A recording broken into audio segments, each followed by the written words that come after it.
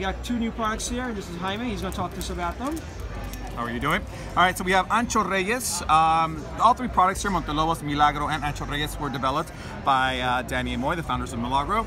And here what we have is a chili liqueur based on the poblano pepper. We have the Ancho version as well as the poblano. The difference, this is the fresh, green, bright, very sort of sharper, green or more herbaceous notes from the green version of the poblano. Once the poblano pepper is left out in the sun to dehydrate and age over time, it becomes an ancho pepper. Ancho references the width of it means wide. It means wide pepper once it flattens out and dehydrates. This is a far more